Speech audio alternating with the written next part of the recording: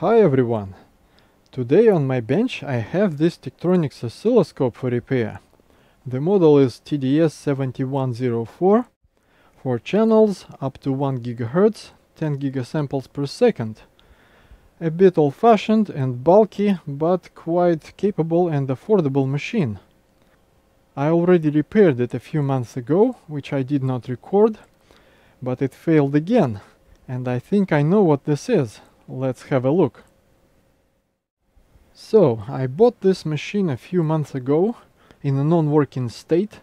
The operating system booted up, but the Tektronix software never loaded, but got stuck like this.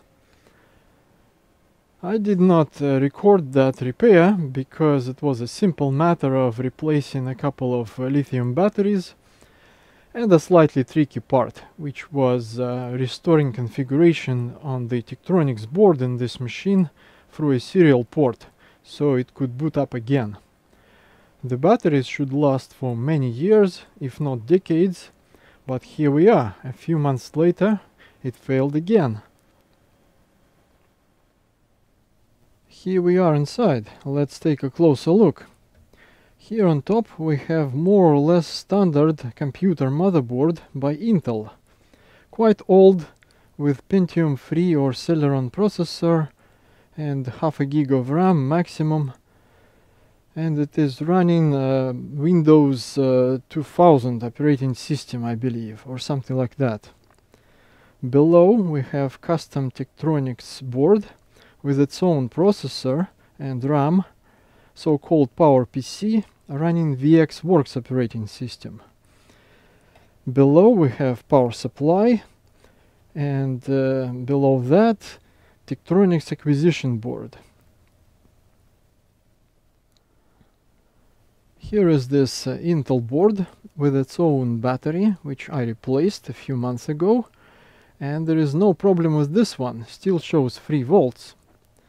This whole side is a panel of 6 fans. Here we have a floppy drive on the front, hard drive and DVD drive with access from the back. And this is the acquisition board on the bottom with 4-channel front end, fast ADCs and stuff, memory, and clock and triggering here. And here is the back of the unit just for completeness. These are all connectors from motherboard, VGA port, printer port, serial, Ethernet, mouse, keyboard, USB, sound, DVD drive, hard drive, GPIB port from the Tektronix board, and VGA port from the Tektronix board. So there are 2 VGA connectors for the operating system and for the scope screen. And here is the problem. This PowerPC board has one more battery, which is on top of a Dallas static RAM chip, located somewhere over here under this top board, so we don't see it right now. And that battery must have died again. At some point this board should access the same hard drive to boot VxWorks operating system, but because configuration is lost it cannot, and goes in a cycle here according to these status LEDs, and the Tektronix software cannot talk to this board and gets stuck with that splash screen we have seen before. So the Intel board is removed, and now we can take a look at the PowerPC board. And here is this static RAM chip with battery on top of it. This is a removable module called Power Cap. And I have seen a lot of discussions on the EVblog forum about this.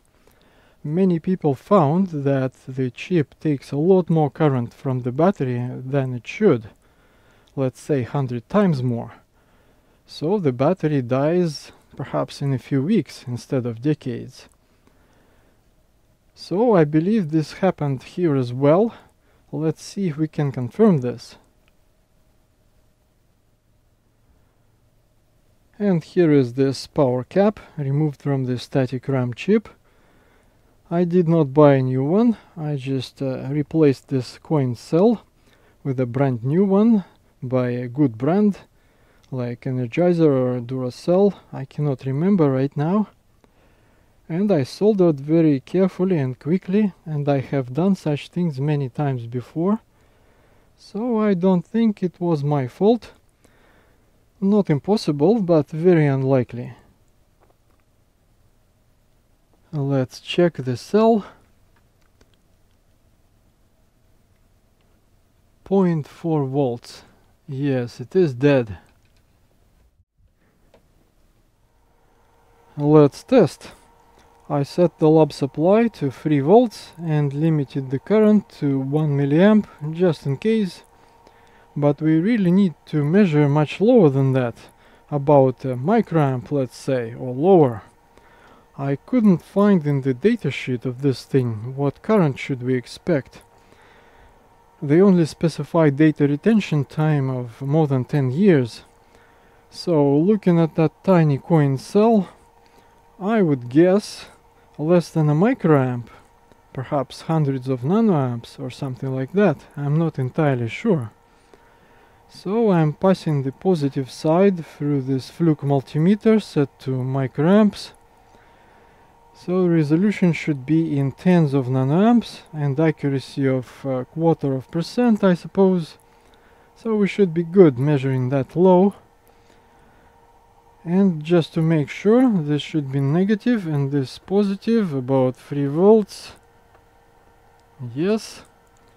And if I short the probes, we should see about 1 milliamp limit. And we measure about 1.28. Which is okay. This thing is not very accurate at very low current limit. So let's check. The chip is marked. This is negative and this is positive. Oh, wow. Look at this. About a milliamp or 1000 microamps. This is way too much. It drops a bit. Let's see if it settles.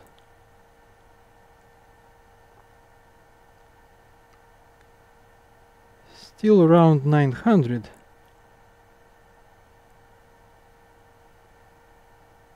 This is way too much.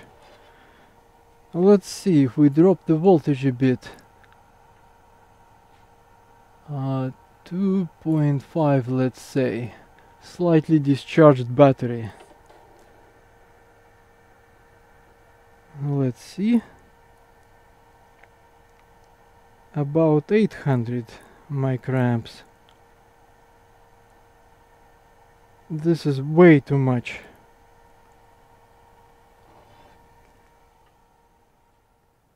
The chips are available. Here they are on Mouser. About $48 a piece, not cheap at all. But I found this replacement design on the EV blog forum based on a FRAM chip. And this chip does not need any battery at all and can retain data for 150 years according to the datasheet. I am not sure how they measured that, but it looks quite good. And here they are on Mouser. $21 a piece. And I also found this shared PCB design on PCBWay, board version 2. As I understand, it is slightly different from this design on the EV blog forum. This 5-pin package is a 3.6 volt regulator.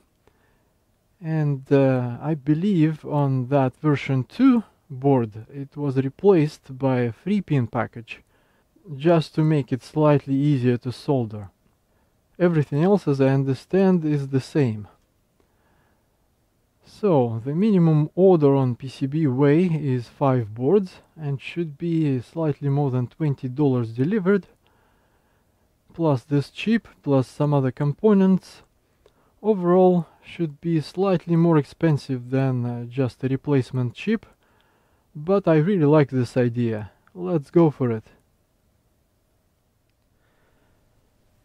Here is my order from PCBWay, 5 boards, and a FRAM chip from Mouser, and 3.6 volt regulators. Let's build this thing. Look at this. Quantity 5, but I got 10 boards for some reason. The chip is gone and the replacement is built. I used low melt solder and this wide tip to heat up one side, then lifted it up carefully, then heated up the other side, lifted that one up, and that worked just fine. And this is the bottom of the chip. They use some sort of controller and the static RAM chip. I cleaned the pads, so we are ready to solder the replacement. Alright, the replacement is soldered, and I hope the scope will turn on and boot up as before. I did not try that yet. For that I need to put back the computer motherboard on top of this. But this PowerPC board is not going to boot up until we restore configuration in this chip. And that is done through this serial port. People traced a pin out from this serial interface chip, and I built this cable before, TDS7000. This side is plugged in here. On this side only 3 wires are used: ground, transmit and receive. This is a null modem adapter, and the rest is just a USB to serial adapter. I bought this part on eBay a long time ago, but it has 5 volt interface here, but we need proper plus minus 12 volt or so serial interface, so I added this thing myself at some point. So I connected the thing to a laptop, and I'm using serial terminal in Linux, and here we have VxWorks boot prompt. So we need to type C for configuration and enter, and then type in a few settings.